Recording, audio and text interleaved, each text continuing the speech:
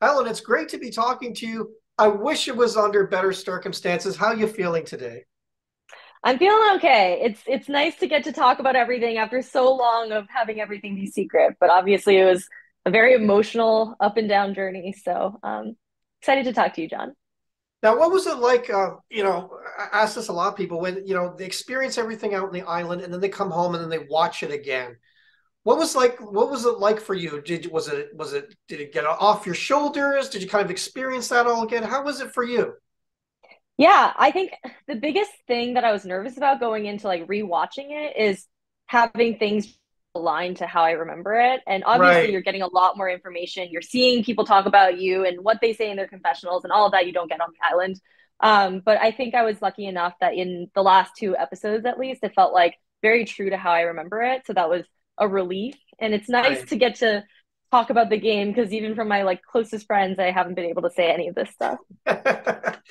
Now, why do you think, just based on what you saw out there, why do you think the target switched from Carolyn to you? Because I mean, you weren't really considered a threat or anything up until that episode.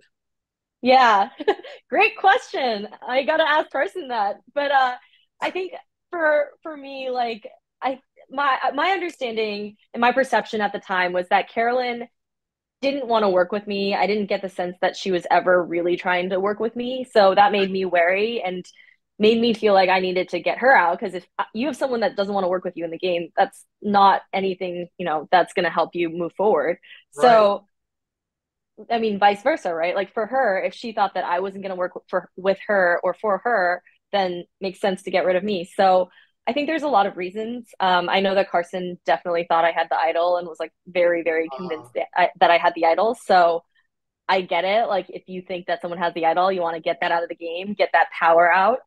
So I think that also played into it. But you also hear Jam say, like, I think I just didn't do a great job of managing the perception of how strategic I was or anything like that, and I think that probably played a part as well. Now you mentioned the idol because again, like, here you are in a smaller tribe, you're divided into three tribes, so that's already creates that scenario. And now you have the idol into the mix of it, which again can, boost somebody's threat level. What was the perception based on what you knew going on the tribe of they knew somebody had an idol? Who did people think have it and why? I mean, you see it kind of in the show too. Like, I don't think any of us had a consensus understanding of who had the idol. If anything, I think the consensus understanding was that I had the idol, and I wasn't aware of that, obviously, Right. because I know that Carson really, really was confident in that. So for myself, at least from my perspective, I knew I didn't have it. I didn't think that Carolyn had it because she like my perception, which was incorrect, was that I would probably be able to be tipped off somehow if she had it Right. because she was just so unfiltered, so genuine, so like authentic 100% of the time that I thought that something would like give a hint that she had it. And she was also even after having seen it tinkered with, I feel like she did a good job of playing it up as like, oh, I still need to find this key. Where is this key? What's going on? So Right. in my eyes, I thought maybe it was like Carson, Sarah, or Jam. Maybe it was Jam is probably my highest suspicion, but Right. um, obviously that was incorrect. Now, why wasn't when I'm watching the episode, I'm like, why isn't Sarah an option in any of this? What was your thoughts about what was going on with her? Like, why was it you and not necessarily her? It doesn't seem like she was factored into anything. John, I have that same question. I think I mean, we knew she went to Shipwheel Island. Maybe she got an advantage there. I think it was relatively common knowledge at that point she didn't have a vote. Right. So whether it was me or her, I don't know what the decision making factor necessarily was. I think a couple things. One is just this like damn idol that I supposedly had, which was not the truth. And then two is maybe like Jam and Carolyn thought that in the longer term, like they could have Sarah work with them much easier than they could have me work with them. I think Jam kind of alluded to that when you hear him say like, "Oh, once Sarah doesn't have Helen, she'll be tied to us." So maybe Right. that's something that went into it as well. But all good questions. Now, you guys start out the game with three separate tribes, obviously smaller numbers, not many places to hide in a scenario like that. How did your strategy change once you realized that you were in a smaller tribe with fewer people? Yeah, it's really tough. I mean, in a tribe of six, there's nowhere to hide.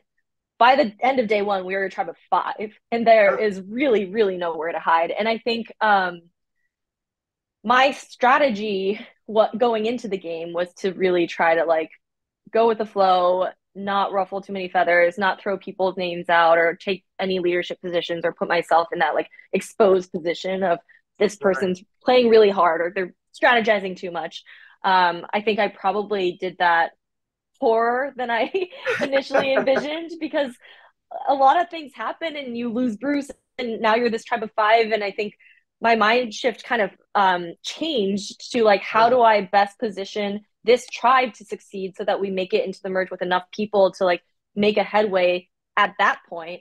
And for me, like in certain scenarios, like you see the savvy challenge, I was like, okay, Yeah. maybe I am in this situation the best person to step up and like get our tribe a success. And I think that was something that probably wasn't the smartest idea looking back on it, and probably could have used a little bit more tampering down. Yeah, I didn't see that from what we saw. I didn't see that as too much of a problem. It's just that the overall perception of the tribe seemed to be where things were at. Now, looking back at, again, what you now know and what you knew out there, how would you have done things differently? What do you think you could have done so that you weren't targeted or, that the game played out a little bit differently for yourself? Yeah, that's a good question. Something I've been thinking about for 9 months. I Yeah. think at the beginning of the game, um, I gravitated toward like Carson and Sarah as my alliance, and Right. when I when I like have that alliance, I think I tend to be a pretty loyal person and work for that alliance. Right. Right. And because of that, I think I probably, to the detriment of my own game, didn't spend as much time with Jam Jam or like with Oh, Carolyn and right. making Right. inroads with them and making them feel like they could really trust me. So I Right. think that's the biggest factor is I really just should have spent more time making them feel like I was someone that they could use as well. Now, again, we're watching the episodes and we see how Carolyn's portrayed. And again, we only see so much of what actually happens out there. Based on your knowledge, how was the perception of Carolyn at the tribe? Was it, hey, this is somebody we can work with? This is somebody we kind of might want to shy away from. What was the general perception of her when you talk to the other tribe mates? I think she's extremely authentic. Like what you Right. see on TV is exactly what you get, and it's like that. There's no pause or anything like that. She's Right. not like putting on a facade. That's who she is. She's an extremely authentic person. She's like no one else I've ever met and probably will ever meet. I think for myself, I was worried because it felt like she would be someone that's harder to manage and like work Right. hand in hand with. She might be more of a wild card, and that was Right. my perception of her from my point of view. But I think for others, like she actually you see it in the scenes where she's talking to Carson and Jam Jam, where she Yeah. shows like the self awareness, the strategy piece that I didn't see as much. So I think that she is in a really good position because she has this like very easy to underestimate exterior, but a lot Yeah. of things going on under that. Now, I ask this of everybody that I talk to over the years, and I want to ask the same thing of you. Again, we only get to see so much on TV. A lot ends up on the cutting room floor. So, based on your journey, like maybe it was a moment, a bonding, an experience, a strategy. Is there anything that you wish they would have shown as part of your journey so that viewers could see that? Yeah, that's a really good question. I think one of my fondest memories, I think it was maybe the first or second night where Tika just we were just getting to know each other. And we Right. had spent a like lot of time the first day with Bruce and we didn't get to talk and a lot of this took up a lot of time. So the second day was like the first day that we could sit down and actually like bond as a tribe. And I thought that was a really special night because it was you hear a lot about people's backstories and you meet these people that you never would have met other than like Right. on Survivor. And it was a really nice moment. And I think if it were any time, like that is the moment that I should have just like seized on to make sure that every single person that I was on a tribe with really felt like I was indispensable to them. Right. But that was a really nice moment and something I look back on fondly. Now, this might be a no-brainer here, but I'll ask it anyways. If you were given the chance to come back, would you play again? And probably more importantly, would you play any different? What would some of your strategy be? You don't have to reveal all your cards, but what would some of your strategy be if you I were? can't tell my future castaways what my strategy is. Come on, John. Um, I would 100% go again. It felt like the way I described it is it felt like I finally got to the airport after so much traffic and you're like finally on the plane. You're like, yes, I'm so excited for this Yeah. vacation. And then you get kicked off the plane before you even take off. And it's such a bummer because I mean, there's so Yeah. much I didn't get to experience, like the individual challenges and all of that stuff. I would have loved to experience. Yeah. So 100%, anytime you call me, I will say yes. My strategy, I'll just keep that a mystery for now.